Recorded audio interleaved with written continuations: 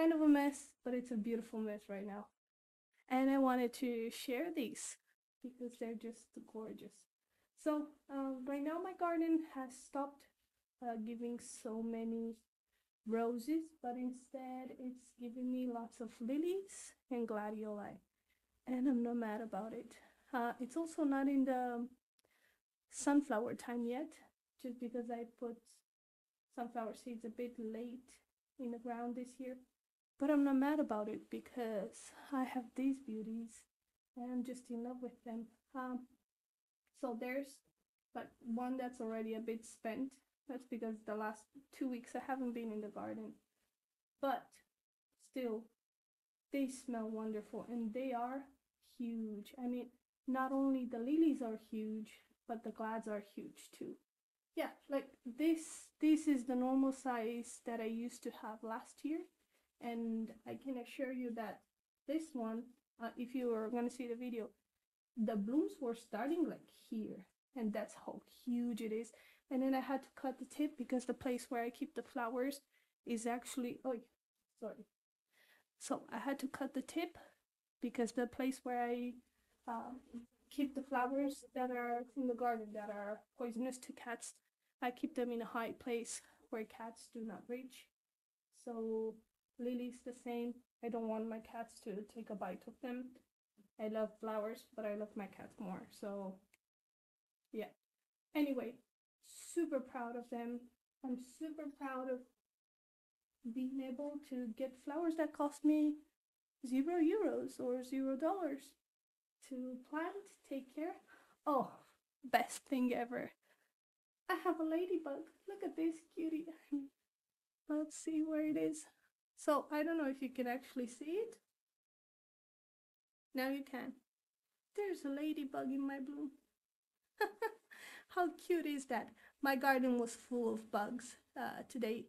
It was also full of good and bad bugs, but I mean, I've got a ladybug and I actually think I need one because uh I found some bugs, some bugs in my plants, in my house plants. So I'm just gonna put it right away there. Anyway, super excited about that. Well, actually, I do like the close up because you can actually see the flowers a bit closer. So I'm just gonna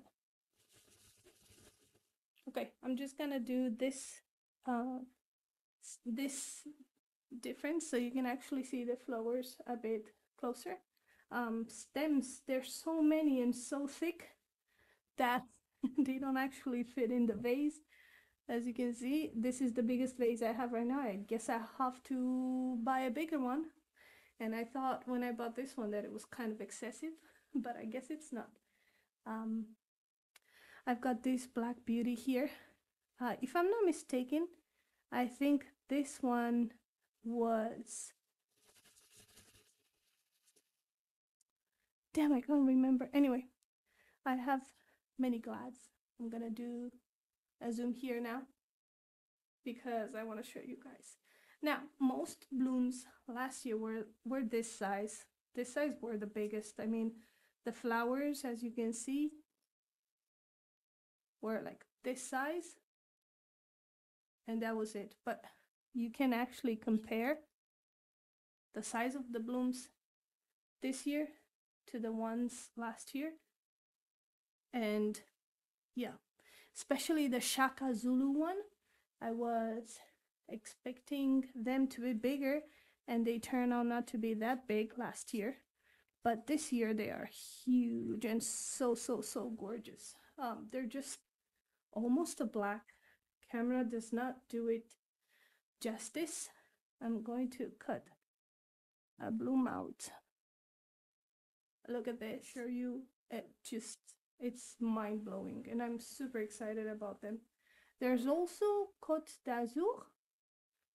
This one last year there were small blooms, and I was not expecting them to be this big, just because last year the blooms were not that big, and then it's huge. I mean, it's almost as big as my hand.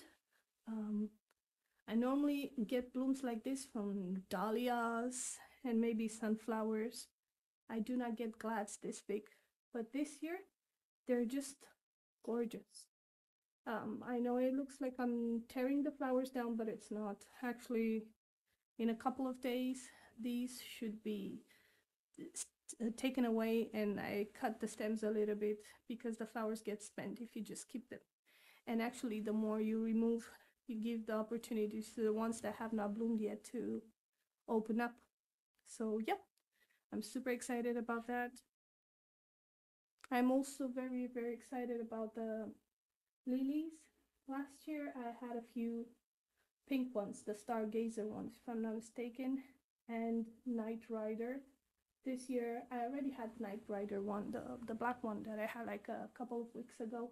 But now I'm starting to have these white ones, these huge ones. I'll have to look up the name because I don't remember exactly what they were called.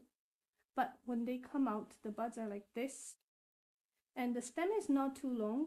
I mean, I always cut like halfway the stem because I want to have the plants with some leaves on them so they can storage some energy into the corms or the bulbs, and I can have them for next year. But they're just gorgeous. They were a bit staining. You could see I removed the pollen already because it was staining, was getting everything dirty. But I'm not mad about them at all. They're just gorgeous, and I really, really, really like them.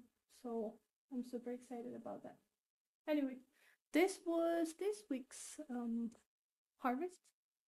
Abundant. I didn't get only a bouquet for me, but I got one for my mother-in-law and one for my sister-in-law too. And yeah, I'm very happy about this. I hope I'll see you guys in the next video. I don't know if it's gonna be a painting video or just gardening video because school is almost over and I'm stressed out about everything. Anyway, hope you guys have a nice week. Bye.